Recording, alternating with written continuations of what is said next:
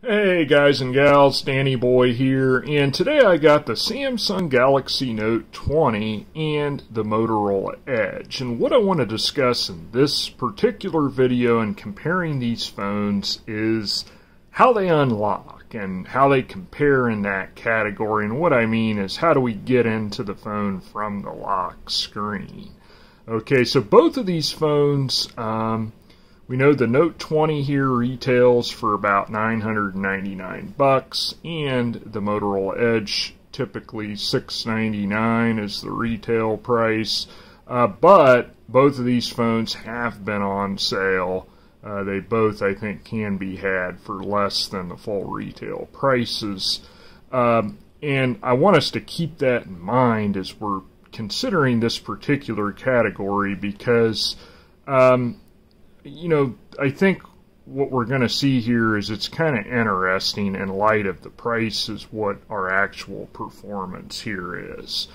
And I got to say off the top here, I think that Samsung's unlocking capabilities is one of the things that Samsung really needs to work on, especially for the amount of money they charge for their high-end phones.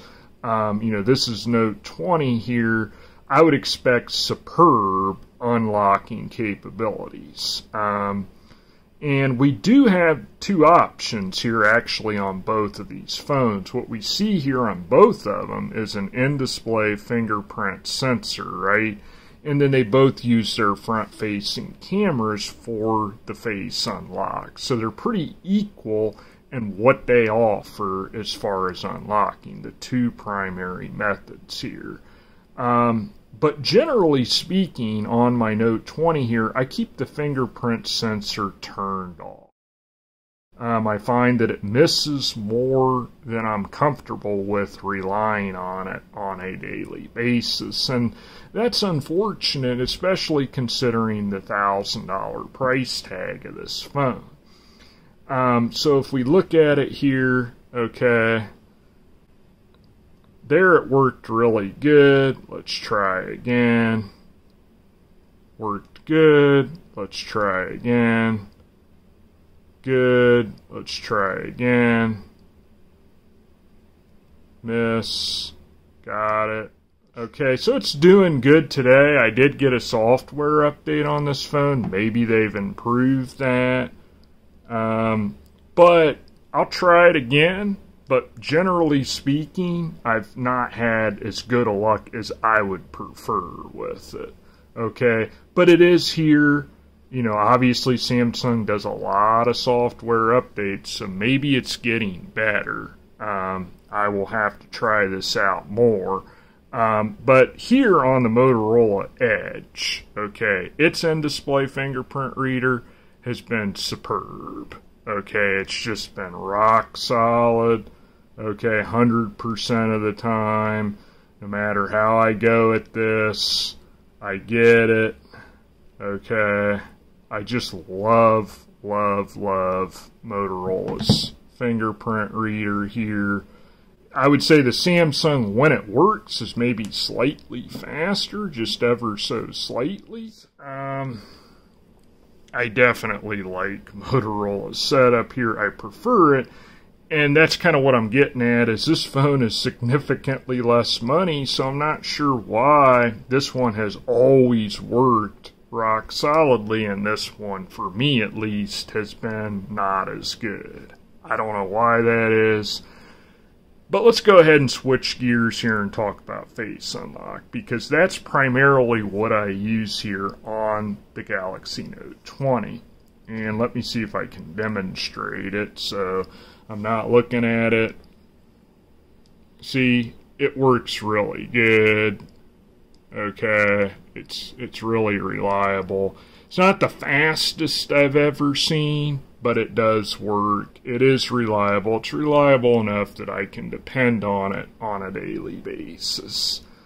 Okay, so definitely like that. And I do like that Samsung allows us to get straight into the phone, as does Motorola, and looking at the face unlock. Now you can set it where you swipe up to get in once it unlocks. If that's what you prefer, like an iPhone, you can set this up like that. Let's check out Motorola here. Okay, let's go over to this side.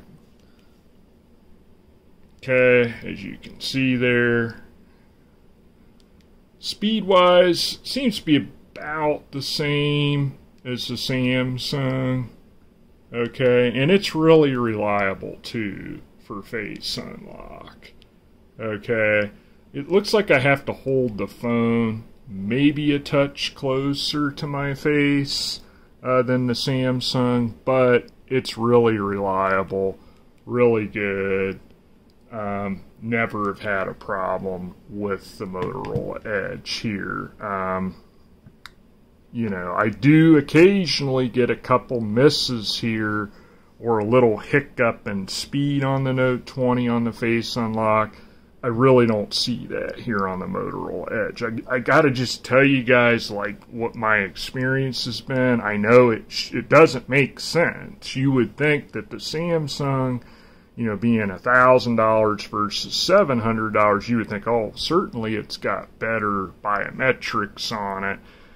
But that's just not been my experience, guys. I mean, both are good face unlock. I would say I would definitely prefer the Motorola by an edge, no pun intended, on the face unlock here, but definitely on the fingerprint reader here.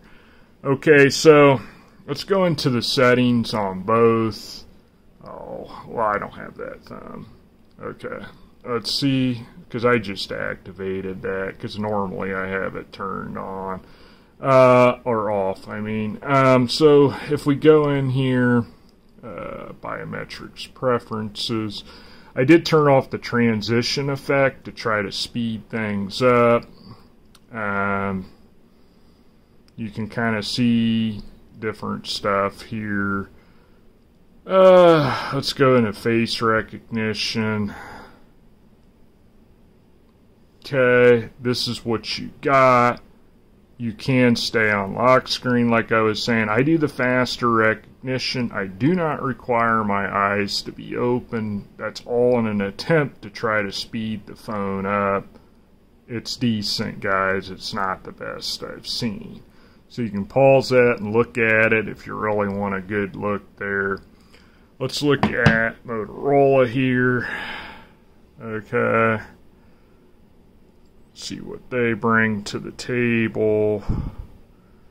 Security, fingerprint. Okay, pretty basic there, and that you do have your animation. Now they do have different animations, and I definitely like that. As I think the Samsung does too. I think. So that's good. Face unlock. Let's see. Okay, you can have it stay on the lock screen, lift to unlock. You might want to turn that off because it might unlock your phone when you don't want it to. I leave it on. I just like to get into my phone fast, but you can see what's going on here, guys. I mean, let's see if... I'm sure they've got, I don't have that one. Let's see if they have, where would I find that? Actually here, guys, back in the settings, it don't look like you can change the animations, because it just says show icon when screen is off. So it's just the icon, I guess. I guess you can't do any animation. I keep forgetting I don't got that. Okay, so, you know, guess you can't, but whatever. Definitely prefer the Motorola Edge here, guys. I know that doesn't seem logical, that the Samsung should be better, but I just got to tell you what my experience has been. The nice thing about Samsung especially here is they do a lot of software updates. So if something needs improvement, there's always ways for Samsung to hopefully work that in. Motorola, I have not gotten near the amount of updates, so something to keep in mind there. But I'm definitely going to check the Samsung out again on the fingerprint reader, because it seems to be working pretty good, at least in this video. Maybe they've done something since I last tried to really use it. So I'm going to try that, but I've never had a problem with the Motorola, let's just put it that way. So guys, those are my thoughts on the Samsung Galaxy Note 20 versus the Motorola Edge unlocking comparison. As always, if you're enjoying my videos, be sure to subscribe to my channel. And then, of course, hitting that thumbs up button helps as well, guys. But for now, peace out.